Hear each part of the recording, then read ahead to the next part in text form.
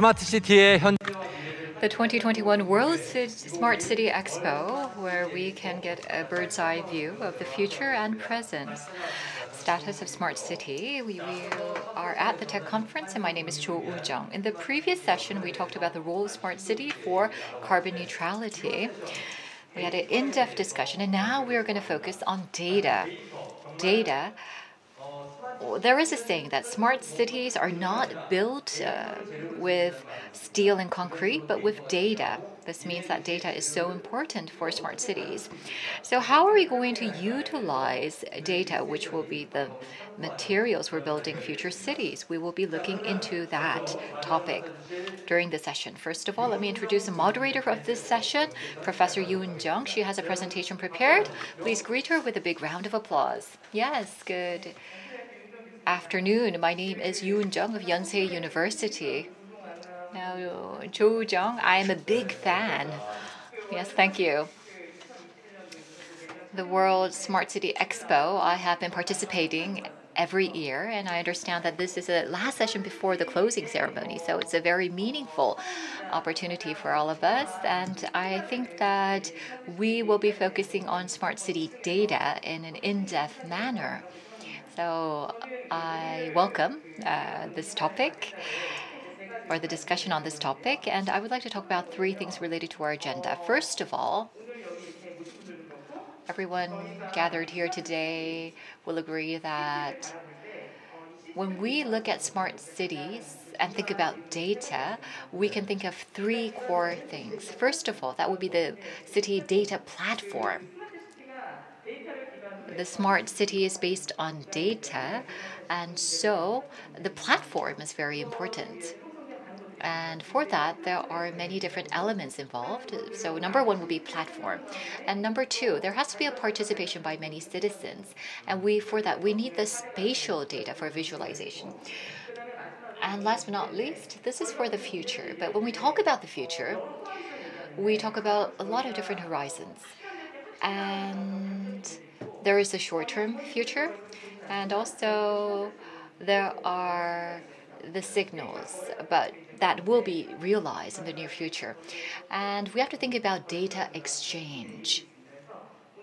So the three topics that I would like to touch upon would be data platform, spatial data, and data exchange for smart cities. Okay, so Professor Yu, I think you mentioned platform and spatial information, spatial data, and data exchange. So let us dive into that in a while. But I think we have a video prepared. Yes, actually, I think it's a video on Amazon's data cloud. Solutions architect based in Australia. At Amazon, we have a phrase we like to use. It's always day one. And when we say it's always day one, we're referring to maintaining the spirit of a startup, even as we scale, and be able to respond quickly and effectively to customers' needs. When we think about smart cities in the last couple of years, it's never been more important for smart cities to be able to respond quickly to changed circumstances. At Amazon, we're guided by leadership principles, and one of those is customer obsession. Customer obsession refers to putting the customer at the centre of everything that we do and working backwards from them in how we design our services and products. If we think about smart cities, it's important to put the citizen at the centre of everything that we do and work backwards from them in everything that we design around our smart cities. Increasingly, sustainability is taking on a more important role as we look at smart cities. A great example of this is the University of Melbourne. The University of Melbourne, Australia's #1 university, chose Amazon Web Services for its Smart Campus platform in 2018. By incorporating data from IoT networks, occupancy sensors, building management systems, they were able to save $400,000 in energy costs in 2020 and also plan a return to campus safely. When I speak to transport experts around the world, they always refer to three challenges, especially for road transport. That of safety, congestion, and sustainability again. In Melbourne, Amazon Web Services has been working with the Australian integrated multimodal ecosystem on solutions to some of these challenges.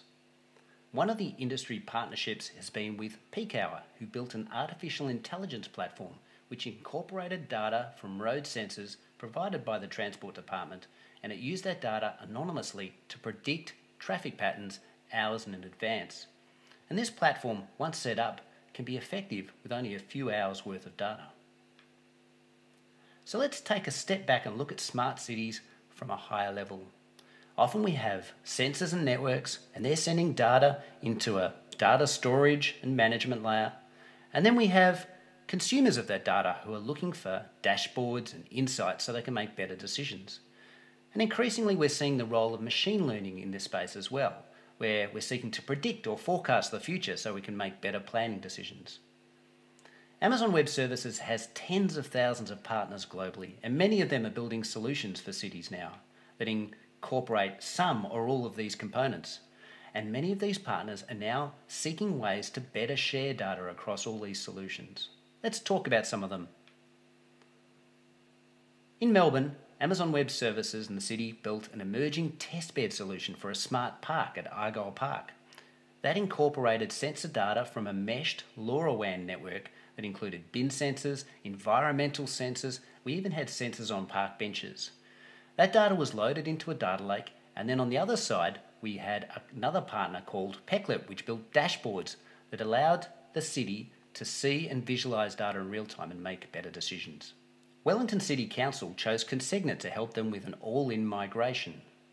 Consegna was chosen because it had unique capabilities, and Wellington was seeking to uplift their own capability. What they found is that by migrating to the cloud, it freed up resources to be able to focus on higher order activities. They used Amazon Connect for a call centre service, for example, and they also built their digital twin using Amazon Web Services. In Newcastle, they enlisted WSP Digital to build a city intelligence platform that incorporated lots of data for sharing across the city, including data from a LoRaWAN network partner of ours, NNNCo. And what all of these customers found that as they were getting more insights into their platform, it wasn't linear like this. The data and insights that they were getting, it was actually helping them get smarter and allowed them to reinvest in the platform so they could get smarter over time. It was more of a virtuous cycle, if you like. I just wanted to finish by saying that around the world, Amazon Web Services is building cloud innovation centres. And here we are launching one in Busan in Korea. Cloud innovation centres seek to bring together students, researchers, universities, AWS and city officials to solve some of public sector's big challenges, including those in smart cities. So thanks for listening. I hope you learned something today about Amazon Web Services and smart cities. There's 2 QR codes there if you'd like to download an ebook to hear more about the solutions we have in region. And there are a couple of email addresses there if you'd like to get in contact. Thank you very much. 네, 감사합니다. Thank you very much.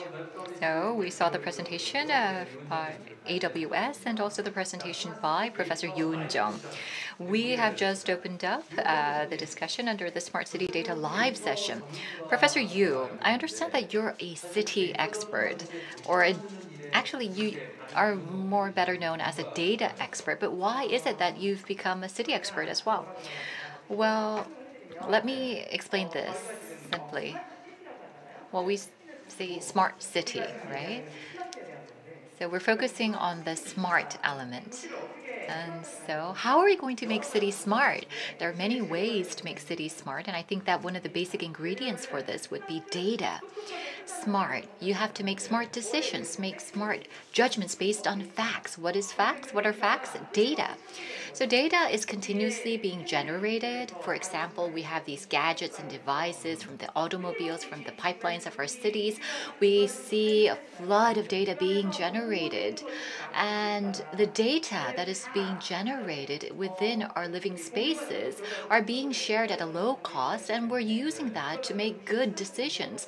And so that helps us operate and run our cities in a smart manner. So if we research and study the data, then we will be able to find smart ways to apply the data to our cities. So we talk about the data-driven smart cities, right?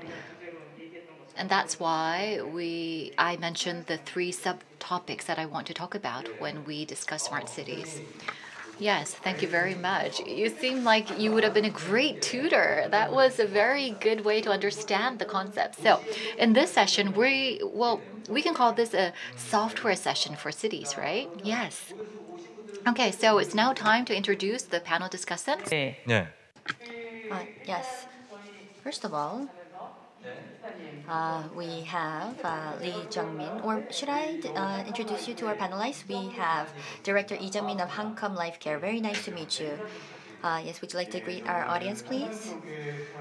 Yes, I am doing my best to make the smart city in our imagination a reality. I'm a smart city planner, Lee Jung-min, and Hancom Life Care has been doing its utmost to provide safety equipment in various disaster situations in our everyday life. So what we do is utilize the data from such personal safety equipment, and we're trying to create a safer society. And what we are particularly focused on is providing products and services where the citizen can actually take advantage of.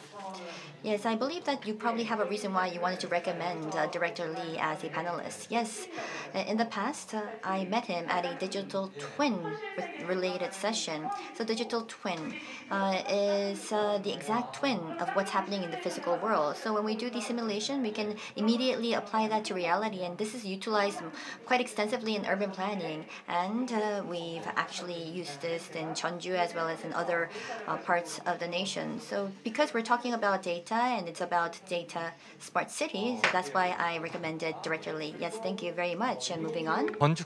And next, representing a company that has developed a new land development model based on AI-based architectural design technology and big data, Director Im Hae-yeon of Spacewalk, Head of Business.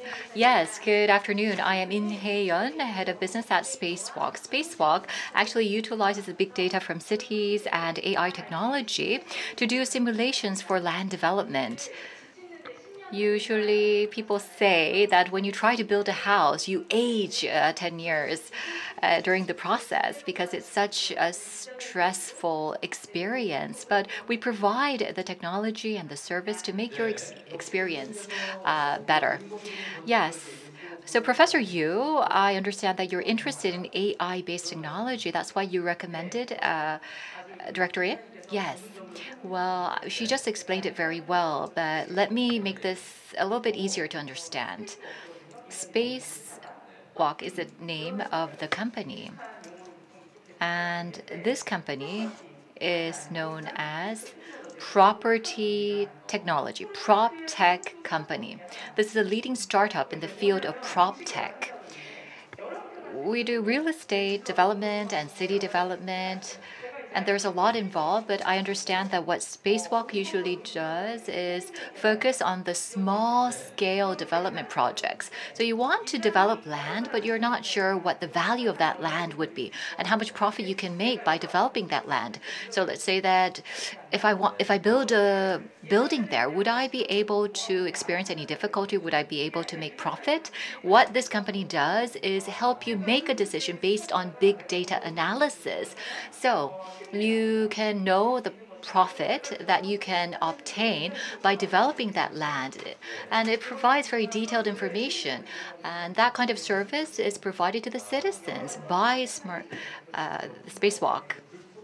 Yes, so you make something that's very obscure into very transparent and vivid concrete information, right? Yes, that is correct. Okay, so we heard from Amazon about how Amazon is being involved in building cities. That's very interesting because usually when we think about Amazon, we think it's an IT distribution company. But as you can see, that is really deeply involved in the development of cities. That was remarkable, actually. So what do you think, Professor? Well, I think I'm hogging the mic. It's okay. It's okay. Well, Amazon, as you know, well, it has online shopping mall, and Amazon is working with 11th Street of Korea to provide a better experience to the Korean shoppers. But Amazon, actually, if you look at the operating profit, about 4.5% or 5% operating profit is generated, but about 55% is driven by online sales of products. But over 30% of its revenue comes from Amazon Web Service. So this is about cloud. The PC data is actually in the cloud and is managed by the Amazon Cloud Service provided by AWS. And the Amazon Web Service actually brings a lot of revenue for Amazon. It's the #1 company when it comes to that kind of service. And of course, compared to, well, if you think of the operating profit, it can go up from 30% to 50%. So why is this service important for smart cities? Well, it's not just the data that you have at your local PC, but actually you have the utilities. The data is coming from the utilities and many other systems in the cities. And you have to combine all of this data to obtain insight. You cannot just have the data in silo and try to analyze and understand what's happening in your cities. So you need to have an integrated analysis of all the data coming from the cities. And so for that, you need expertise. And so in order to deal with the data pipeline, there are many people involved. And so you need a high level of expertise, cost, and also sustainability. So you need the expertise, the expert services provided. In the society that we live in, we will see data increasing, AI will further develop, and as AI technology advances, the cloud will also grow and advance as well. So in order to provide city data services, the cloud is actually the foundation, and the leading company for that is Amazon, AWS. 편이세요? Are you a fast talker? Well, I've heard that we have to swiftly end the session because we do have a closing ceremony. That's why I thought I have to hurry. No, it's okay. You can pace yourself. It's okay to speak slowly. No worries.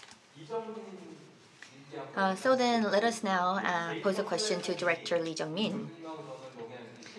Oh, well, you can see that, well, we are citizens, but for the private sector, how do you perceive data? When we think about the smart city, it's about collecting data on the city. And this data will be gathered in significant amounts and significant volumes. For example, every time we move around, every action point will be a node of data. And what we have to do is utilize this data. And if we want to do that, we have to gather this information in a vessel, for instance. Let's say that we were playing a game, and then all of a sudden it stopped. The screen froze. Then what will happen to all of your game items? It would be so frustrating if it does happen. Yes, it really will make me furious, of course, yes.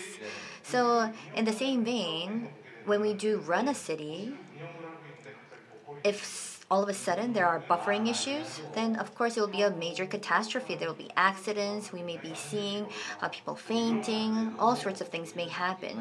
And in addition to that, I can see that it's going to be extremely frustrating. It's not just for me, I think it will be the same case for everyone.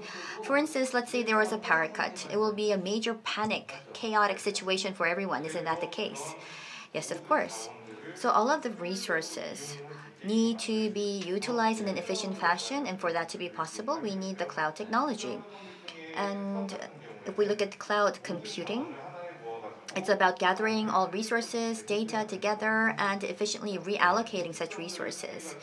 And because of these traits, it's important to gather the information, reprocess the information, and make this or turn this into information. And that the data platform will be necessary. And the companies will be using the data platform and will be utilizing the data and will be using that data to convert that into services for the citizens. So that's how we perceive data. So then it's basically like maybe the control tower in the apartment complex. It seems a bit difficult to understand, so it'd be great if you can put it into layperson's terms. So that's why I wanted to use that analogy. So for the citizens and the private sector, we now understand your approach. But I think that the two may be aligned. It's not different. So between public interest and private interest, isn't there some sort of interface between the two? Do you agree?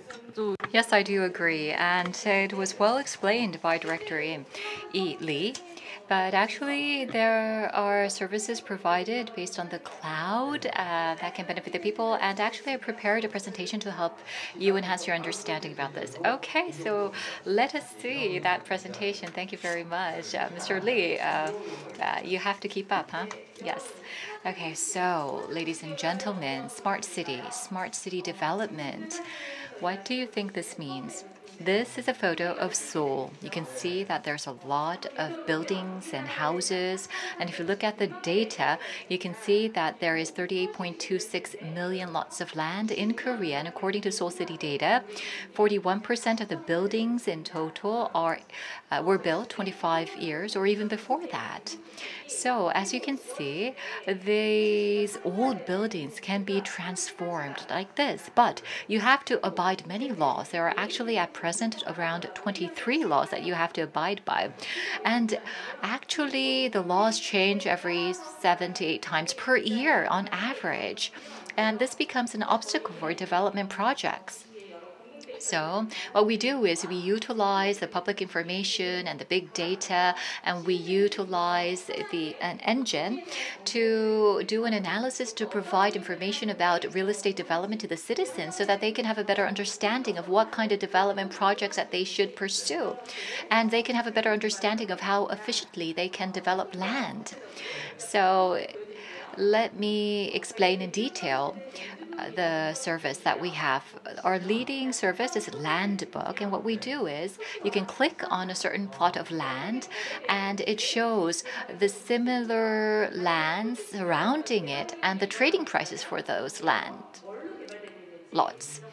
And also you can identify what purposes the lands are being used for, what the sites are being used for. And also if you want to actually rebuild a building, redevelop it, then you can actually see where the parking lot should be located or how many parking slots you can make. You can get the floor plan and etc. And so you can use it yourself, but also you might want to rent out the buildings that you build. And so you can look into the rent related aspects as well. And these types of information are provided to the citizens based on our service. Yes, well, I think that helps us better understand what the service is about. But is this really a service for smart cities? Or is it just an extension of the existing real estate services that we had in the past? The AI technology professor, how much potential does it have, and how should we perceive this technology? Well, let me tell you my 2 cents. I think that, let's say, I'm not sure if you have any land that you own. No, I don't have any land. Why are you saying this? Well, let's say that you do own land. You own real estate and you want to develop that land. And let's say that you need information to develop it. There will be a limitation because it's difficult to gain and obtain all of the information that you need to develop that land. But actually, this service provides all of the information you need to develop that land in an integrated manner. For that, you need a lot of different public information, but the service gathers that public information. It applies different algorithms and gathers all the laws, regulations, and public information to provide you with that insight. So it's a new technology, it's a new service. And I think that people who are hesitant to develop real estate can actually engage in such projects, development projects, more efficiently now. And that enhances transparency and effectiveness and efficiency of these real estate development projects. So it makes development more efficient because you have the information, the data to help you make decisions. So if this is possible, then this is remarkable. It's really innovative because right now you have to go, you have to walk. You have to go to the real estate experts. And it takes all day to visit these people, get information, right? And to look into the registers, right? But now you can have the information provided to you at your very footsteps, right? Right to you. Yes, that is correct. So you can make a comprehensive decision based on all of the different information that is provided. So it provides you with an integrated analysis, and so it shows you how you can utilize data to obtain smartness. So then, we have data, and this becomes information. So what kind of challenges can it solve for us? Can you maybe give us some more information on that? Any examples that you would like to share? So maybe Ms. Imeyan, Director Imeyan, you can add. Yes, actually, I had more slides, but I was cut off. But if I may add on, well, there is land book safety. It's another type of service that we provide. And I understand that it was June of 2018 in Yongsan, there was a dilapidated building that collapsed. The house itself, the building itself was really dilapidated, but actually surrounding that building, there was a lot of construction projects ongoing. And so that affected that building, and that was what led to the collapse of the building. So we want to actually map all of the old assets and also combine that information with the real estate information surrounding it and see what kind of impact these dilapidated real estate assets can receive from the surrounding development projects. There has to be safety analysis done, but actually the service helps you identify the safety level of the buildings and also help you make decisions. So this is good for the public. Yes, actually it's in line with the interests of the people living in such neighborhoods.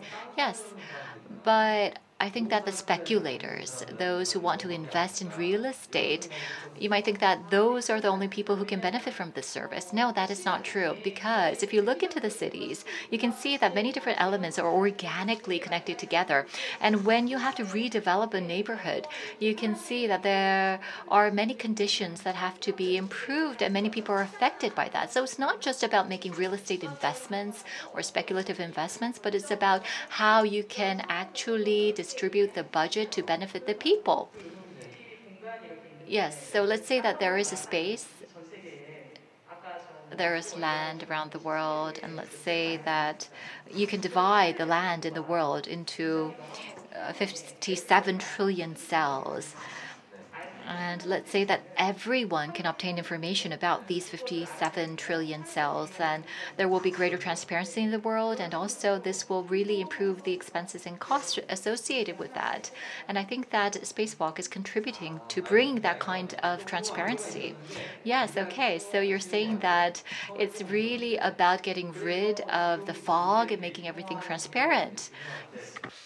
It's important to convert this into data. So then, Director Lee, would you like to chime in on this conversation? I think I'm here at the center, sitting at the center, and I don't know how I should contribute. But as I was living for more than 40 years, I feel this very heavy sense of responsibility because for the 40 years I lived off of my hands and face, but then again I have to cover my face with a face mask. So, well, would you like to expose yourself? No, due to COVID I can't do that. That's quite unfortunate. At any rate, if I may add a couple of comments. In order for the citizens to take advantage of such data, there are specific steps that you have to go through. The Smart City Service, so when it's planned, I think that we need a total of 4 phases. First is when collecting data. So it's about converting it into data. You can see that in the Matrix film, there are all of these bits of 0 and 1. So when such data is added together for the citizens, it really doesn't ring a bell for them. So what we have to do, we have to collect this data and we have to make this usable. We have to process this, we have to refine the data, and we call this informatization. So converting the data into information. And then with this information from data. You also talked about convergence and combinations or integration. So what we have to do is converge this data with other data to create this into services that we can actually experience. And then we create these experiences and these services which will generate new data, and the data will get more refined, in turn will be converted into intelligence. Let me give you an example. I know that there's also a presentation by TomTom, but let me talk about the GPS system or the navigation system. In the case of the navigation system, there's a lot of data that will be going in. We have map data, we have the height of the buildings. There are all sorts of data that will be going into the navigation system. And the diverse information or data will be all keyed into the navigation system, which we call converting into data. But we have maps, buildings, roads, and we have camera information and data. So all of this data will be gathered or meshed together, which will be converted into information. And through this information, what we can do is to be offered with navigation services or road information services, or maybe guide us to a gourmet restaurant. Citizens can understand and take advantage of this information. These days, there's a lot of talk on autonomous driving, and the data converted into information can be used in these various services, which will, of course, make it more refined to turn this into intelligence. We have the navigation features. We also have the various search functions to find or go to a specific location. But in addition to that, are there any other use cases that you would like to share with us? Recently, if we look at the apartment complexes, there are clean rooms where we have automatic waste disposal systems. But if you go to old cities, there are still the garbage collecting trucks that would be passing across the cities. If we look at their circulation routes, it's important to make sure that it's optimal. There is a specific volume of garbage or data that would be disposed, so that should be calculated. And you need to consider the existing circulation route and the speed of the trucks. And also, you need information on the traffic situation. And if we use all this information, we can create new routes to have the garbage collected quickly than in the past. And the citizens do not have to suffer from the odor from the garbage. So this could be one additional layer of service or an evolution of services that can be offered to our citizens. Director Lim? Yes, well, at our company, we are testing something known as automated agriculture services. And actually, you probably know this, but about 60% of our land, aside from the mountainous areas, are used for agricultural production.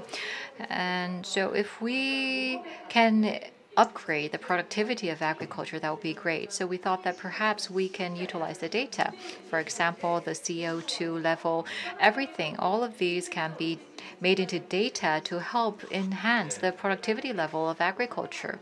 And if this becomes commercialized, then I think that this can really contribute to a better life or quality of life in smart cities. What about you, Professor Yu? Well, I think that I keep on repeating this, but there are many different examples, many different symptoms, but the logic underlying everything is the same. The services are provided to the citizens, and this leads to enhancement of the quality of life. And at the bottom of that would be data. So data helps improve the quality of life of people. And also, I understand that there is presentations by TomTom, for example, and these are very interesting cases. So why don't we take a look at the video? So you have a hot temper, no? You speak very fast. I think that you like to hurry up things. But I think we have some parts to cover before we go to the video. So don't worry about it. We will be watching the video. But anyhow, you did mention TomTom. So why don't we take a look? TomTom is a Netherlands company, and it's a navigation company. So why don't we take a look at the video and then continue?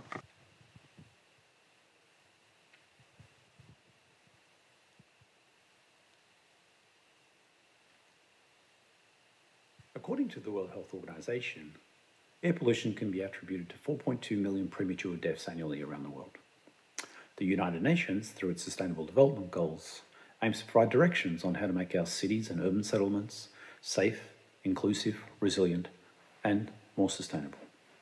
Hi, I'm Christophe Watery from TomTom, and today I'd like to speak to you about how TomTom's products and services are contributing to improving the living standards in our cities across the world. At TomTom, our vision of a safe, connected world free of congestion and emissions closely aligns to SDG 11. TomTom is a leading location technology company founded on decades of innovation in the turn-by-turn navigation space, with a depth of knowledge on how to get people efficiently from A to B. We're on a mission to create the most innovative technologies to help shape tomorrow's mobility, supporting customers with data products, services, and software in order to help solve simple and complex problems, for example, like routing the most effective way through a congested city or helping urban planners to make the most out of their infrastructure funding. At the core of our products are our maps and traffic content, an SD map with accurate road, address, and POI information, along with a HD map that can support the latest in autonomous driving functionalities. This rich content is available in a range of APIs and SDKs, enabling map rendering, destination search, and route optimization. TomTom Traffic is an accurate and real-time information service, giving drivers precise information, enabling better routing and ETA. These services are used across a wide range of mobility platforms, including car and smartphone manufacturers, mobility app makers, and across government organisations. TomTom's real-time maps and traffic services rely on large volumes of big data sourced from millions of connected devices, with trillions of data points collected over the years since we began to use anonymised GPS measurements to maintain our products. To give you an idea of the amount of data available to TomTom, here is a snapshot of 1 month's worth of GPS probe data, represented as a heat map from 2017 on the left and 2019 on the right. Now, circling back to the title of my presentation, which was Location Technologies for a Safe Connected World Free of Congestion and Emissions, I wanted to highlight a few use cases. The first is around road safety, where for the last couple of years we've been working with organisations across the world to try and identify locations on the road network where we feel that road authorities should be prioritising their funding for road safety upgrades. We do this by combining our curvature data with our speed data with our actual real-world observations from our mobile mapping vans in order to determine, indeed, if some infrastructure upgrades should be carried out in those locations to make the roads safer for all road users. Now, the second use case I wanted to highlight is a little bit closer to home for me. What you can see in this slide is a representation of the congestion across the city of Melbourne over the past 7 days. If you look at the red line and you compare it to the grey and dotted lines, these represent the traffic congestion across those same periods of time in 2019 and 2020. And what we can see at the moment in Melbourne specifically due to the ongoing lockdowns related to COVID is a significant reduction in the amount of traffic on the roads. Not only has congestion reduced 14% on average, if we have a closer look, we can actually see that the morning peak hour is not only reduced, but also is now occurring later in the day. Looking at other cities like Hong Kong, we see a completely different trend, with a rather large increase in congestion, and this could be partly due to a number of factors, possibly economic recovery, patronage of public transport reducing, and so on. What's clear though is that the pattern or the distribution of the traffic across the day has drastically changed, where the morning peak now continues throughout the day and increases even further in the evening.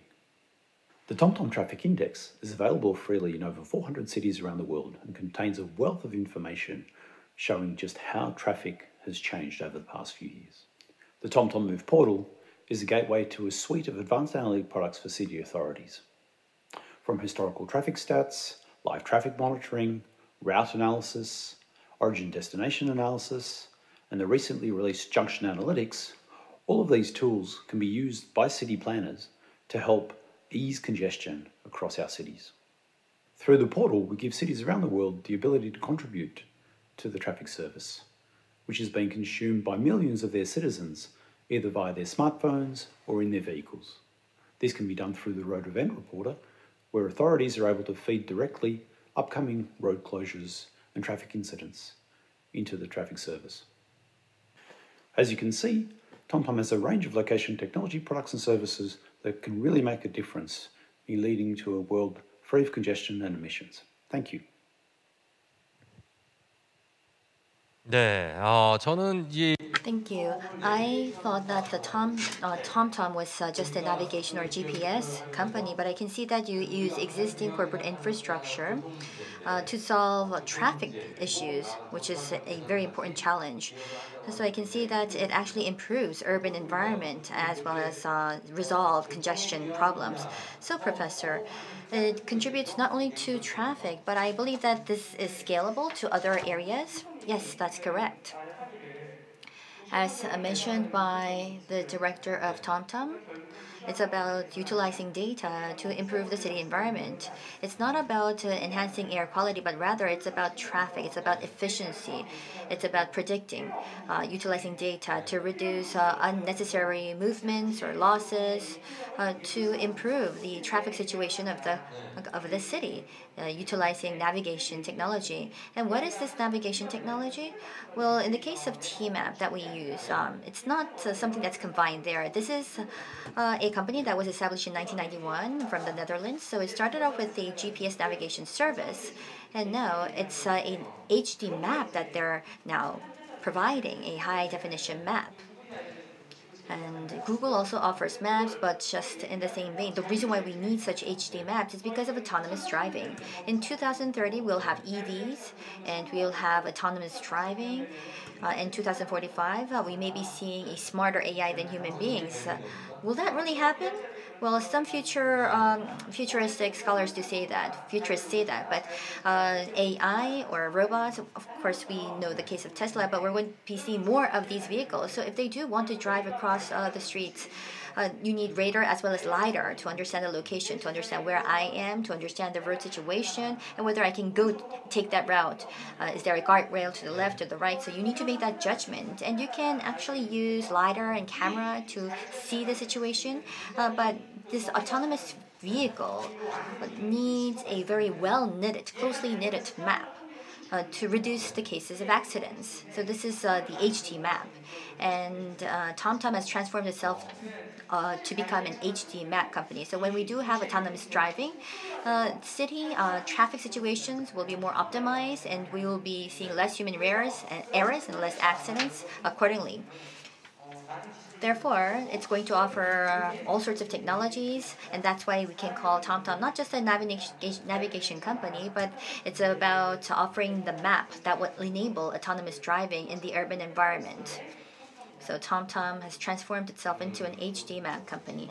Yes, I see. So as you've mentioned, in running the automobiles, there's a lot of information that we can utilize, and it also controls the speed.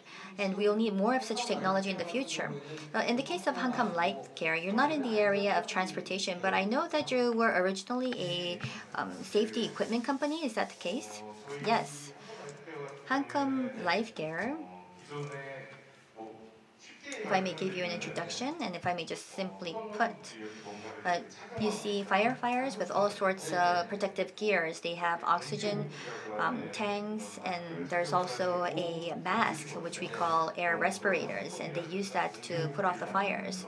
So what we do is produce these air respirators and oxygen tanks and masks. But data is quite interesting because it actually brings down borders amongst industries. You collect the data, and depending on how you use this data, you can see that the borders amongst industries will crumble down in your business.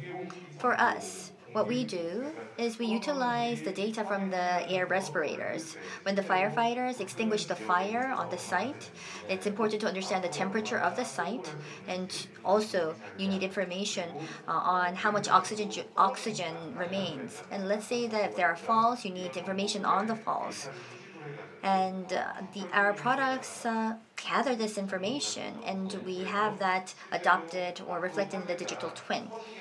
So if, let's say that the fire expands out, if it breaks out in the first floor, if it goes up to the fourth floor, we need to do a simulation on how this fire will spread. So we also use the data to do that simulation. But I think you talked about the digital twin. Would you like to give some more information on the digital twin? Yes, as mentioned. what we're trying to do right now with a digital twin is do a simulation. And as you know, we cannot change reality all of a sudden overnight. But if we do want to change, we need to understand the past, we need the history, and we need data that's accumulated. And with accumulated data, we can predict. We can understand the current status, make predictions, and come up with an optimal conclusion. We now have that data, and that's why this can be possible. And what is a digital twin? Well, it's a exact copy of reality. Just like the wind turbine, what happens? We also have the wind turbine digital twin on the computer. And if it's 50 years and 6 months, we will now understand. For instance, GE will understand from their computer that if it's about 51 years, part A will go down because they have data on that. So they do preventative maintenance. They know the timely point of when they have to maintain or replace a part of a wind turbine. It's the same case for our director Lee Jung-min's company. They produce firefighting air respirators and protective equipment, but what they do is use data from these products. And rather than just having this in 2D, if we have 3D, it helps us better understanding. So the digital twin is 3D. We have dashboards, we provide information to the customers, and we can use this for urban planning as well as managing the city. Director M, do you have anything else to add? Yes, Professor Yu really explained this very well. There is a company that utilizes digital twin technology. That company is known as QPix. And what this company does is that it utilizes digital twin technology and apply it to construction sites. So you don't have to go directly. There's a lot of cameras that you can utilize, and the data is visualized data. So even though you're not there at the site, you are able to identify the current status of development and construction there. And this really makes the whole process very efficient. And I understand that there are many users here in Korea and overseas as well. So what you can do is that after you finish the construction, you can actually look into the building and you understand how many beams went into it and etc. So it's very useful. Okay, so now at this, well, because you cannot track the entire process, after the construction and the development is over, you might have some complaints. For example, the wallpaper. So I was making a joke, but nobody seems to find this funny. But anyhow, so in the past we were not able to really follow up on what's happening at the construction sites. But now you're saying that we can do that in real time, and also we can ensure the safety better than in the past. So digital twin technology is utilized by many businesses already, right? In the case of Jeonju, we have a cooperative project with the Institute of Land Transport, and it's about enhancing the efficiency of public administration by using the digital twin. And to give you an example, there is one project that we conducted in the past. In the case of last year, we had heavy rainfall. We saw dikes collapsing because of the heavy rainfall. And we thought, what can we do to predict such a situation in the future?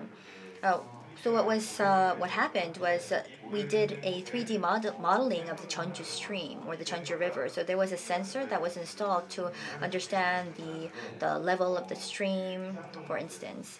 And not only that, meteorological information on precipitation, for instance, was also keyed into the system to identify when we'll be seeing flooding of the Jeonju stream. So such simulation was also conducted. So this is just one example, but there are a lot of services that can be offered by utilizing the digital twin. I can see that it's quite interesting. Data in itself is quite interesting, can do so many things. And depending on how you analyze and how you package the data, there could be all sorts of options and all sorts of services possible.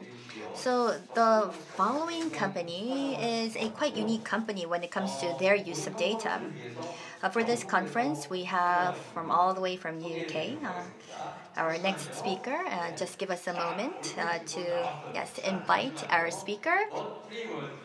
From What Three Words, we have Christine Kim. Please join us on the stage. Very nice to meet you.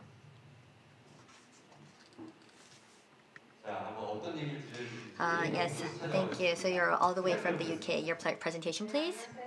Hello, everyone. I am from What Three Words of UK. My name is Christine Kim. Hey, I have seen so many innovations that show us the cities of tomorrow, and it's so exciting.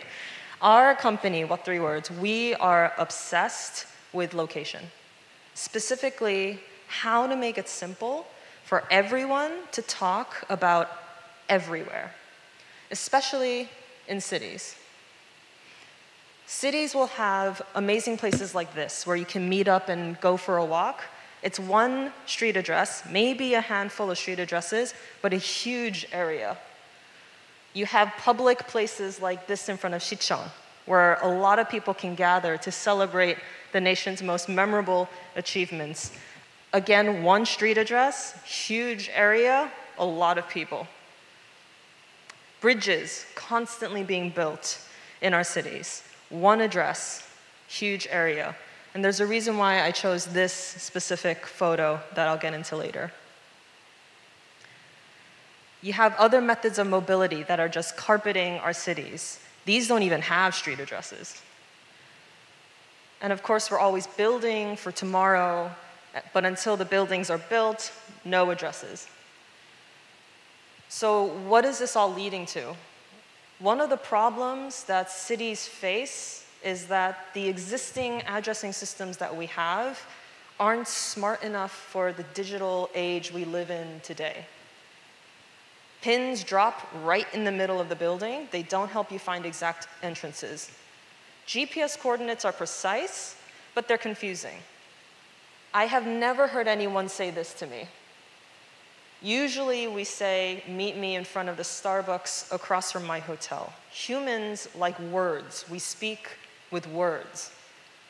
And so at What Three Words, the question we wanted to answer is, how do you make it simple for everyone to talk about everywhere, no matter where you are in the world? Our team divided the entire world into 3 by 3 meter squares and labeled every single square with a 3-word address. So for example, I am speaking to you at 일상, 상관, 뻔히. But if I were to move a little bit over here, sorry, the GPS isn't working too well because we're indoors. How about if I move a little backward, enter your space a little? 예. I'm speaking to you at 반쪽, 성냥, 당시. These are addresses, 3-word addresses, and they do not change. So now we've taken the precision of GPS coordinates and made it into something that humans can interact with so easily. So now, if I'm meeting my friend at Cheonggyecheon, I can tell her to meet me at Eopon Soryang Sontit. If you're a public official and you're in charge of public safety at huge events, you can call an ambulance straight to Boksunga Wanchi Chigwon. We are working with emergency response teams in the US and the UK, saving lives every day because they're using precise 3-word addresses to get exactly to where a caller is when they're in danger, especially on the highway or on bridges, so that they can save lives faster. And of course, we have partners who are providing smart mobility transportation methods. They're telling customers exactly where to go to find service points. Our partners in construction and public utilities are keeping their engineers and their workers safe by making sure that if they're in danger, they can give a 3-word address, or if they need to fix something along a long pipeline, they can go exactly to where something's cracked and fix it. We're a global standard. We're available in over 50 languages, and we're used by thousands of businesses and organizations worldwide, actually including TomTom, who you just heard from before mine. In Korea, one of our biggest partners is actually Kakao Map, and you can use What Three Words inside Kakao Map if you're a user. You just press for 1 second anywhere on the screen, you'll see W3W pop up, and then you'll see the 3-word address that you can navigate to or share with your friends. In Mercedes-Benz, you can speak a 3-word address, and it'll take you exactly where you need to go. Hosts on TripAdvisor, Josu Tteokbokki and so many other businesses around the world are giving three-word addresses to people to help them find their locations more comfortably and faster. Three-word addresses are incredibly flexible. You can put them into any location system that you already have because we have simple APIs and SDKs that can integrate just right in. And as we grow and our partners are using us for a variety of use cases, our hope and our goal is that as cities get smarter, the way in which we talk about location gets smarter as well. Thank you. 감사합니다. 네, 감사합니다. 우리 Yes, thank you very much, Christine Kim. It's a great pleasure to meet you, and you may now take your seats. And once she's in her seat, we would like to ask her a couple of questions. So that was a presentation on what three words. We were able to understand some interesting things about the company. So would you like to briefly greet our audience? You can take your time. And Professor Yu, with regard to this presentation, this was quite inspiring. So with regard to these location-based services, you can actually recognize these very small parcels of land, right? 네. Yes, well, this company, this is a well-known company, and I understand that it has received investment of over 150 billion won, and it's working with Kakao and many other Korean companies as well. As it was introduced in the presentation, I think that what is at the core of marketing these days is the location information. So where you are and what kind of person is spending how much at what location, I think that is the most important marketing point these days. So because everyone has a mobile gadget in their hands, they provide location data. And as it was mentioned before, you have to be able to show the location in a way that the computer can understand. For example, in the past, well, if we use the navigation, it was difficult to pinpoint a location that's about 800 meters or closer to you. But actually now you can have more accurate location information provided to you. And this company actually does that. And this was something that was impossible using the previous address system. But now it is applying a new system. And as it was mentioned before, the 3x3 grid, well, it's a very small space, but within that space, you can actually provide the accurate location information. It's like, as I mentioned, dividing the land of the world into 57 trillion lots or cells. Now, let's say that we drove here using Gate 2, and when we use a Kakao taxi service, we can hail a taxi exactly to that location, Gate 2. But this company provides three words for you to show to the taxi driver where exactly you are. And so these three words are used to provide the accurate location information. And this can be used for delivery or calling a taxi or many other uses. Why don't you introduce yourself, Ms. Christine Kim? 네, 안녕하세요. Hello everyone, I am Christine Kim from What Three Words. I'm not that proficient in Korean, so let me speak in English. Yes, the presentation was very interesting. So in Korea, I would like to understand, can you really use this service in Korea? Absolutely. So where What Three Words is actually helpful is when humans come into the equation. One of the things that I found incredible about this country, my country, that I love to boast about when I leave is that our technological advancements are so advanced that sometimes you don't need humans to communicate at all. Sometimes it's all from machine to machine to machine. In that case, I'll be very honest, What Three Words is not useful because machines like numbers. I think someone here mentioned before, they like zeros and ones, right? But humans don't like numbers. So if at any point in the workflow, a human wants to give a location, we would rather use words. Yes, I see. So then, Professor, any questions? Well, she mentioned about the technological related aspects as well, but the machines, it expresses everything in numbers, 0 or 1. But actually, human beings, we really don't understand numbers. If it's expressed in 0 and 1, it's difficult for the people to understand. So everything is provided in words. But when it comes to the technological solution, are there any other technological solutions that can be provided by your company?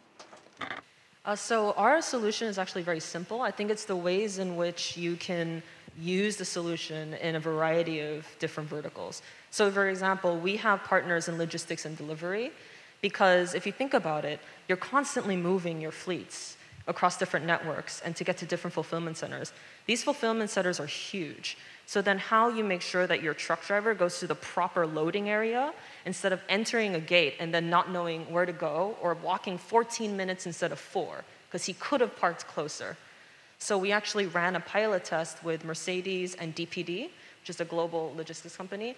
What 3 words as instructions versus just pins or I think street addresses as instructions. We were able to increase efficiency by at least 15% because the driver using what 3 words was able to go exactly where he needed to go. We have use cases in food delivery. Outside, you want to sit along the hangang and then you want to enjoy a good time with your friends. The delivery driver can go straight to you instead of asking you to pick it up at a destination that you have to leave your friends for. There's many more examples, but I know we're probably short on time, so I'll stick with those. 네, 자. Yes, thank you. So maybe Director Lee Mei-yeon, are there any questions on what 3 words? Well, I thought that this was a very useful service.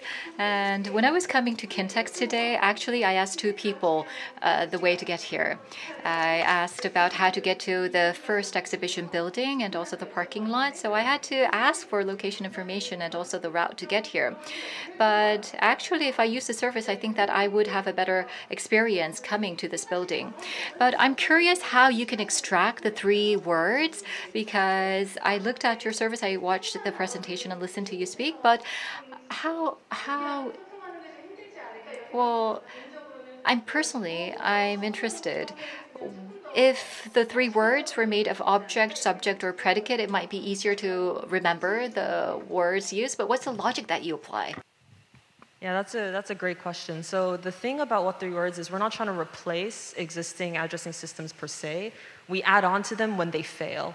And so the reason why the words are a little random is because it's purposely built that way so that, if someone said, doesn't it make more logical sense to have the same subject for 2 squares that are next to each other and then at least keep that the relational aspect to it to make it more intuitive? Actually, we don't think that's going to help much because then people can get more confused. If I tell you to meet me at table, chair, lamp, and the square 50 meters that way is table, chair, lamps, you might misunderstand me and go wait for me over there when I really want you here. So we made similar sounding ones very far apart for that purpose. And so it feels random, but it's done that way in order to make sure there's minimal confusion when you're trying to get to a precise location. So the words feel random, but it's actually on purpose. Yeah. 답변 감사합니다. 그래요. 자, 그러면 Yes, thank you for your answer. So it seems like what 3 words have many different services and you use the location information. Well, Mr. Lee Jung-min, do we have similar services in Korea? 그 입체격자 So typically we call this the 3-dimensional grid address. We do have 1 street address, as mentioned. So if we think of Kintex, there is 1 street address. And these addresses in most typically will pin the center of the building as mentioned.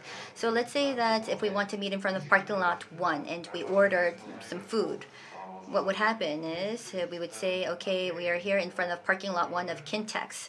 And then, the delivery service will come and then they will call us up again, asking us, where are you? Which door or which gate can you see in front of you? And so forth. So in the same vein, that's what would happen. However, with what 3 words and such features, if we use this, it would make our location more precise, more detailed, so that we can get the food delivered right away at that precise location. And so it can be also used to actually designate the addresses for objects, I believe. For instance, at Sejong City, there is a project which uses drones to deliver to parks, to public parks. And I believe that for these services, if we can utilize what 3 words and such features, it can be very helpful in the project. Yes, and Director Lim, anything that you would like to add? 네. Yes, already many cases have been introduced, but I understand that recently Naver has applied the AI-based location information to its engine for Naver reservations. So, along with the field of interest of the user, the location information of the user is combined together to recommend some places or the venues for that user to visit. Yes, so What Three Words gave a very interesting presentation, and why don't we continue our talk with Ms. Christine Kim joining us. And if you have any comments related to the topic that we're discussing, please dive in at any time. So, Professor Yoon Jung, we have been talking about these new services, but what do we need to continue to provide these innovative services? Well, first of all, I think that everything is based on data, so we need the continuous inflow of data. Continuous data at the right time. And we can have real-time data, but we need the data to come at the right timing. So we need the continuous flow of data. And also, let's say that we're doing analysis of the commercial districts. We can have the hard data that we can utilize, or card data, and then the credit card data, and then the location data. We can utilize these. So we have to combine different types of data together. So we will be using many different sources of data. And also we need the platform for the data. So we have the data hub and the data trading centers, or the data trading exchanges. And I understand that the Shanghai Data Exchange will be introduced through a presentation. Yes? So can you introduce the Shanghai Data Exchange? Yes, I visited there, and I personally know Vice President Yong Lu of the Shanghai Data Exchange. The Shanghai Data Exchange, well, of course, it's located in Shanghai, and also is working with many universities to provide the data, and also it utilizes a lot of city data that it has collected to deal with transport issues, for example, and tackle environmental issues, for example. So why don't we take a look at the presentation prepared? We were not able to invite Mr. Yong Lu here, but he has sent a presentation. Let's take a look. Hello, everyone. This is Yang Lu from Shanghai Data Exchange. It's really my great honor to be invited by Professor Yu again to join back this World Smart City Expo 2021 in Kintex, Gaoyang. My today's presentation will be about how data-driven to empower the smart city initiatives. So before my formal presentation, I would like to share a good news from Shanghai. And the City Award 2020 is for Shanghai.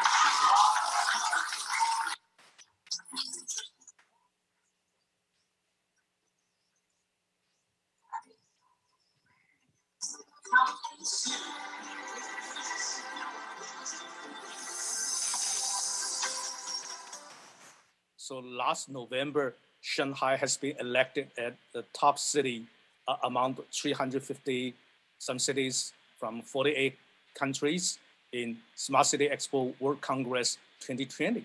It's a really good news for Shanghai. And so this year, Shanghai has launched a new initiative called City Digital Transformation. So in this kind of initiative, it consists of 3 areas. We're trying to implement the digital transformation in governance, in economy, and in livelihood. So let me share with you some few examples in those 3 areas so you can understand how Shanghai is leveraging on the data to empower this digital transformation.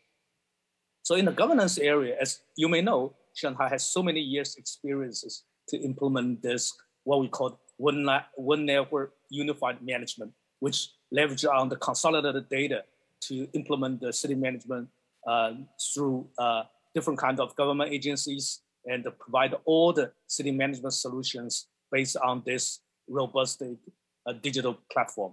So on the digital government services areas, we also launched a new initiative we called Government Online Offline Shanghai, which is a unified portal to provide the government services to citizens, to businesses that only needs you to go there once and you can get everything done.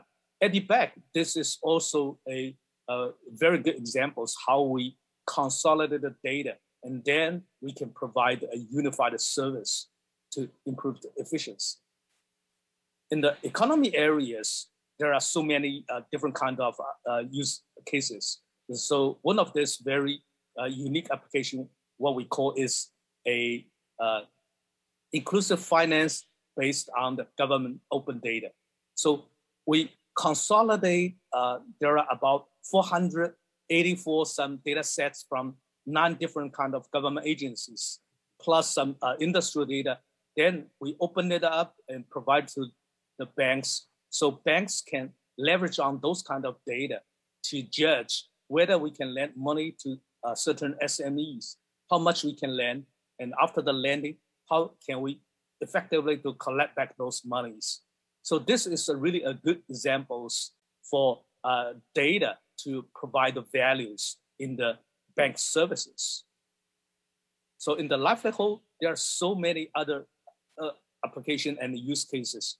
One of the examples is how we leverage the data to provide the better services in the hospital scenarios. So like you see in this picture, there's always so many lines to be queued in the hospital before you can go to see a doctor, before you can collect the prescribed medicines. But now, because of the consolidated data, then we can provide the services to reduce the time, the payment in the medicine collections. So those are really so many good examples how we use the combined or consolidated data to create some values. So every single scenarios at the back, there are data to provide the value. So how can we provide a very effective data market to support those kind of applications is really based on our Shanghai Data Exchange. So in this year in China, we are not only limited to the data exchange in the business areas, data sharing in the government areas. We are trying to create a new market, what we call data factor market, which will leverage, which will provide more data to be shared, traded among the business and the government. So in this kind of area, we need to have some breakthroughs, use the innovation. Innovation, we need to understand the data rights and what kind of data to be treated, and how can we leverage on the legal system to support this. And finally, how can we treat the data not only as a product, a service, but also as an asset. So in those areas, we need some breakthroughs. Now we have spent lots of time and efforts to create this kind of new applications.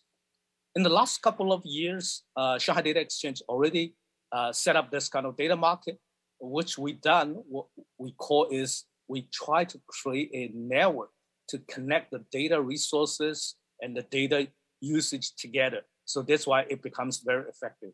What we done, not only to connect those resources, but also we try to build a platform to define the rule, the technology, the applications. So this is some innovation we've done in Shanghai, in China, to empower the smart city applications. So in the future, you will see there are so many other new creative applications based on this kind of data factor market. Today, I might not have much time to explore the details, but I do look forward to seeing you in person soon so that we can discuss and communicate more in these areas. Thanks. Thank you for watching. Bye. 네, 잘 들었습니다. So thank you for the presentation. So we can see that various efforts are ongoing, and we have been seeing great progress made, but nevertheless, I think that there's always the issue of privacy. And I'm sure that Professor Yoon Jung, you have thought hard about the privacy issue, right? Do you have any opinions on this issue? Privacy? Yes, because when you collect data, there's always a privacy issue associated with that. So can you touch upon that? Yes. Well, the Shanghai Data Exchange was launched in 2016. And before this was launched, we actually came up with the guideline. We prepared it for 3 years. And after the 3-year preparation, we launched the exchange. And we called it the Data Exchange. What we did was we do not just simply accumulate the data, but we ensure that A and B can exchange the data. So, as it was mentioned before, the data has to be integrated. And so there has to be also the privacy issue. You have to protect the private information. And also a lot of different data are being integrated together, and we had to make preparations for that. And all of those aspects are included in the guideline. In Korea, for example, there is de-identified data. For example, there are 5 people in a photo. We only expose the face of one person that we need to expose, and the meta information or the metadata in that photo is not exposed. So within that service, well, when we were developing the service in the platform, we designed all that. And also when there's an exchange of data between A and B, there can be a leak of data or a leak of information, and companies are very sensitive of that. So we wanted to prevent that, and so we made up a gateway, and we could ensure that a module is used to exchange data in a safe manner. So we have prepared for that for 3 years, and then we launched the Shanghai Exchange in 2016. So it was based on a lot of expertise and know-how. Data exchange, this is a fairly new concept. And I think that this is a future agenda for us. We have to, what we call this data capitalism. In some point in the future, we will come to that era, and I think that this is the beginning stage of all that. 네. In the case of the case that we've just seen now in Shanghai Data Exchange, it's a government-led project with companies working as partners. But for us, what happens is we seek consent from the citizens to use their data, and we offer services based on the data. So there is a pilot program that we're doing right now, and can I just share with you that information on how this is done, on how we use citizens' data based on their consent. This is the Smart Receipt Project. Typically, if we think of a Smart Receipt Project, what happens is we always get a receipt when we buy something, when there's a transaction. And in the past, we had receipts more than, I think, dollars or won in our wallets. So many receipts. And the data on those receipts, we thought that there may be some way to utilize this, to have this transported to the smartphone application. I mentioned that in order to have citizens use the data, we need 4 steps along the way. What we would do here is to first convert the receipts, the information on the receipts, into data. And if you look at the receipts, as you can see here on the screen, it indicates the address of the store and a lot of many pieces of information. There's also location information, and you can see that location data is not just something that you can see on maps. You can see on these receipts the addresses of the stores. So this is also location-based data. So first we planned out how we're going to use this data and what we're going to use this data for. And after we did that, we started to collect the receipts. Through these transaction terminals, whichever payment terminal it may be, if there was a transaction, a receipt will be issued, and all of this information was gathered. And once we do collect this information, we call this data. It's converted into data, and we are using this data for services. So it's about de-identification, masking, reprocessing to only have the data that we need. So we process this data and we converted this into information so that it can be shared with others. And once we have that channel in place, what we would do afterwards is to make this into a service. It could be through various applications, starting from the receipts, coupons, offer the services to the customers. And based on this receipt data and information, there could be some future services possible, because of course we need to converge data, but we can make this into intelligent services where, for instance, I have 3 kids and my youngest is currently in 1st grade. Well, yes, it's very challenging, by the way. I see. I see you're having a rough time. Yes, yes, you have three. Well, are they all boys? All boys? I think, well, they're like boys, but I do have a daughter. Sorry, I was taken off guard. All of a sudden, I'm thinking of my kids. And so, boys or girls? You don't remember? Oh no, you're really confused. Uh-oh. I think I had a daughter, I think. So, yes. Anyways, my youngest, well, actually, I have twins. I am the youngest. They're twins. They're in first grade, and in 5 years or 6 years, they're going to go to middle school. And all of the receipt information. If you look at my transactions, I have, as a parent of a first grader, we would buy various books or workbooks for a first grader. But then if they become middle school students, if we use the same data, we will be offering some new services. In other words, we can be provided with personalized services based on the age of my child. And because we will be gathering those receipt information. And as mentioned by Shanghai Data Exchange, we can also extend personalized loans to SMEs depending on their situations. So this receipt information is actually being used with Jeonju, and this is a brief article that I wanted to share with you. So yes, so this is a very short clip on what's happening at Jeonju. In Jeonju, we have 12 city libraries, and when you borrow a book, you can actually accumulate points. It's the Jeonju Love Book points. So once you apply for the service, and every time you return a book, you get 50 points, and the points will accumulate. And these points can be used in bookstores in the region, like cash. These regional bookstores, compared to online and large-scale stores, they do not have a price advantage, and they're isolated in many cases. So I hope that by using this policy, citizens will utilize and buy more books at these local stores. As mentioned, a smart city is about enhancing the quality of life of citizens and solving urban problems. And as you've seen in this news clip, these local bookstores need some more push and drive. This was a critical challenge of Jeonju City. So what happens if you borrow the books from the libraries, you get points. And when you do want to buy books from the bookstore, you can actually use these points. You can utilize these points using this platform. And in the bookstores, they also sell coffee, for instance. So what happens here is the data, we wanted information on just purely on buying books.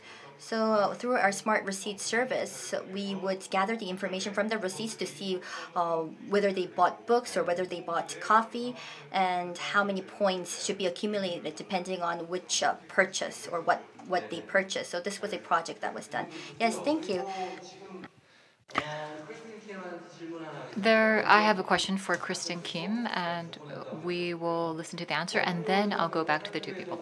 Now, what 3 words? I understand that you are conducting a project here in Korea as well, and I want to ask you, are there any points that you think needs improvement that you felt as you carried out your Korean project? What needs improvement in Korea? Do you mean improvements in location data in Korea in general, or our project? 그러니까 아쉬운 So yes, anything as you were carrying out your project in Korea, any hurdles that you met along the way, any challenges that you faced while doing business in Korea? So I think one particular thing that I found interesting about Korea, not necessarily a challenge per se, but I think we definitely have to be smoother about it, is there's a sense that it's hard for a foreign company to do business in Korea, even when you send someone, because a lot of Korean systems are very localized, and it's kind of difficult for someone who's a foreigner to come in and be able to integrate into that. So I'll give a very specific example. I tried to use Kakao T, to get a taxi to come here. 근데 the 인증서, like the identity verification? 인증서. 네. It wouldn't let me do that because I don't have a permanent Korean phone number here. And so more broadly, it's not specific to what three words doing business yeah. in Korea, but I think doing business in Korea in general, sometimes the ways in which we've architected data systems can make it difficult to actually navigate through it. I don't know if I answered your question, but that was top of mind for me. 그러니까 So this is the personal certification or verification system that we have. And it's actually put in place to protect the individuals, but actually that sometimes might be an obstacle for doing business here in Korea, providing services and using the services in Korea. And I'm sure that you might agree, Mr. Lee and also Director Im, I'm sure you had similar experiences. But because this is privacy and personal information, there are some need to protect the individuals, but at the same time, I think that there is a need to expand the business services. So there are some clashes or conflict of interest, but at the same time, perhaps there can be some benefits of that. So give us your thoughts. What do you think are the limitations, the challenges that we have to overcome, and what do you think are the benefits of these types of approaches? Yes, let me go first. Well, Professor Yoon Jung, she talked about and emphasized how important data is in smart cities. But I think that data can be like ingredients for making food. The data has to be fresh. There has to be abundant data, abundant ingredients in order to help make the good decisions. But I think that when it comes to the quality and the quantity of raw data, there are some improvements required from a business perspective. For example, we utilize data related to land and real estate, and sometimes there are some information that is not revealed. For example, in the case of apartment complexes or apartment buildings, only the floor level, like whether it's the third floor or the fourth floor, that kind of information only revealed, and more accurate information about what apartment unit has been sold is not provided. So I think that there's a lot of information that has not been transformed into data for utilization. And for example, there might be some regulations that only apply to certain districts. And these are actually very important for real estate information, but these types of regulations may not be digitalized. They are just provided in the PDF format, and it makes it really difficult for us to utilize. So I think that there has to be an improvement in the data quality, and also there has to be there are some errors that we can find in the data provided by the public sector, and we have to take care of that as well. And that will help businesses better utilize data. Okay, so any thoughts on this, Professor Yu, if you can summarize? Yes. Well, I think that that was a very good example and case that Director Im mentioned. And Christine, she talked about the certification issue. Well, in Korea, I understand that we have a lot of data, but there's abundant data. But actually, the problem is that there is not enough in-depth data in Korea. So, for example, it was mentioned by Ms. Lim, but we cannot know exactly what lot of land has been or parcel of land has been traded. So we need that detailed, in-depth data. But actually, it's a bit obscure sometimes. So that has to be improved. And also for the startups, in order for the startups to provide very detailed or targeted services, I think that these types of data, in-depth data, are more important compared to the large corporations in some sense. So sometimes you have to receive the government approval to engage or provide some types of services. The government might say you can provide this type of service, but the other type cannot be approved here in Korea. Now, we talked about mobility, and you know that there was this issue between the mobility service providers against the existing taxi companies. So this actually is something that cannot be resolved. These types of clashes cannot be resolved overnight, but we have to take the time to actually resolve these conflicts of interest. So, Kristen Kim? So what do you think, what kind of things do you think should improve in Korea to conduct your programs and businesses in a better fashion in Korea? What should we change in Korea? I think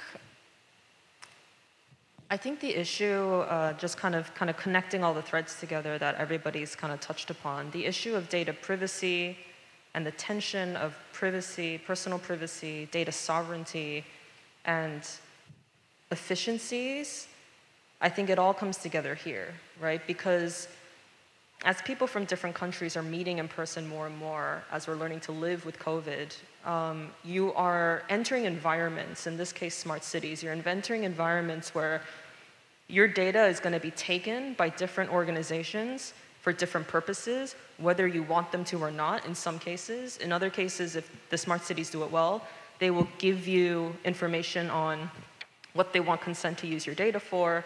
As Director Lee, you mentioned, you ask for consent, explicit, informed consent, so I know what I'm giving my data for. This affects the ways in which we interact with each other for business meetings and whatnot. I, for example, when I came in here, I had to give so much data to the Korean government in order to be compliant with the COVID lockdown regulation, self-diagnosing every day, twice. They have so much information on me. Did I give my consent? Not really, because if I don't, I can't do business here, right? So it's more an understanding of, we have to come to an understanding internationally of what are we comfortable with in terms of privacy, what I'm allowing you to take from me, and what you will take from me because you have the power and the authority to take from me. And so I think those are kind of like the meta level questions that I think everybody is asking here, and it does affect business to a deep extent. 네, 그렇습니다. 이제 그 Yes, thank you very much. Now, when it comes to the privacy issue, there are some service platforms that require the consent of the data owner. And sometimes you might feel that you consent, not because you genuinely want to consent, but you have to, and you have no choice. So I think that that's in some sense in line with what Ms. Kim said. But I think that as long as you're not too uncomfortable with that, sometimes you give consent. But anyhow, there are relevant issues that have to be improved going into the future. So it's time to wrap up, and I think that we have been focusing on the topic of how data can change smart cities, and I would like to ask each speaker to give your impression of the dialogue that we had today and use 5 characters to express how data can change smart cities. Okay, Mr. Lee, go first. Yes, because I am at the center. Let me start first. Okay, data will change the paradigm of smart city. But can you put that in maybe 5 characters in Korean? I'm sorry, I think maybe this is too long. Yes, we don't have a lot of time, so my dream when I was young. Yes, would that work? Because when we were young, there are things that we imagined, and we're now seeing that become a reality right now. When we were listening to the various presentations, I remember that it was 1965, and there was this cartoon of what Korea was like in the past. And they said that we'll be seeing EVs, and we'll be studying online at home. And this wasn't the imagination back then, but now it's all a reality. So there were certain things that I dreamed of seeing the robot all of a sudden soaring from the Han River. Of course, we don't see flying cars right now, not yet.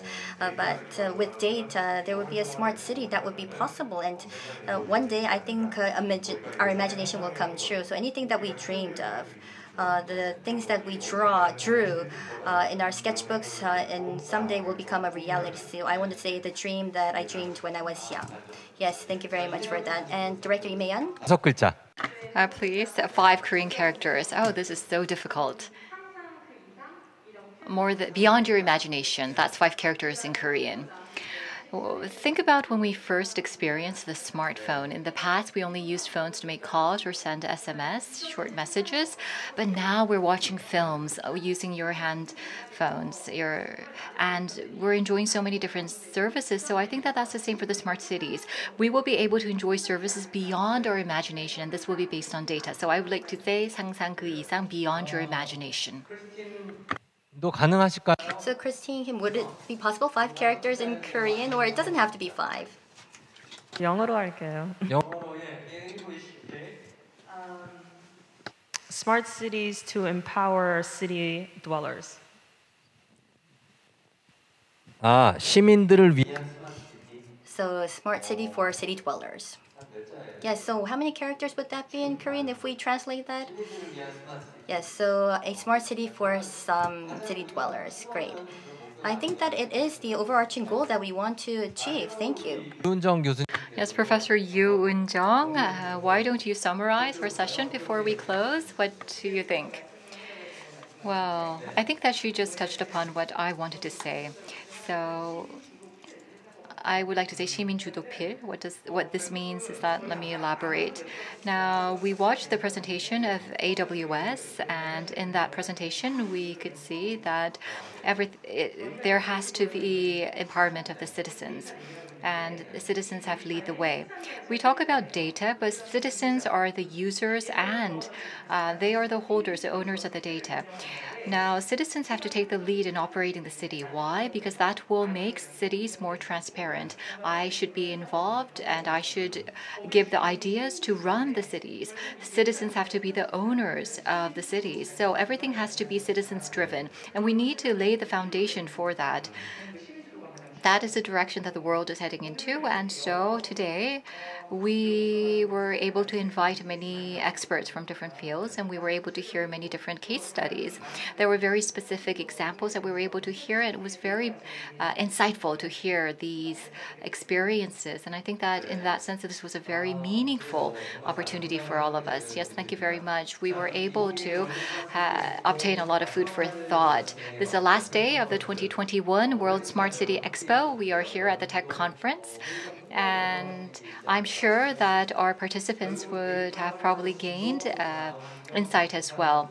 So data can be utilized for innovation, for improving the environment, and also to create sustainable cities. But for that, I think that everyone has to work together. And I do hope that we have more opportunities to engage in dialogue in the future. And I hope that I am invited more often as well. So with this, I would like to thank all of the participants once again. And especially, I would like to thank the 4 people on stage. And with that, I would like to close the Smart Tech Conference. I am Cho Woo-jung, and thank you very much.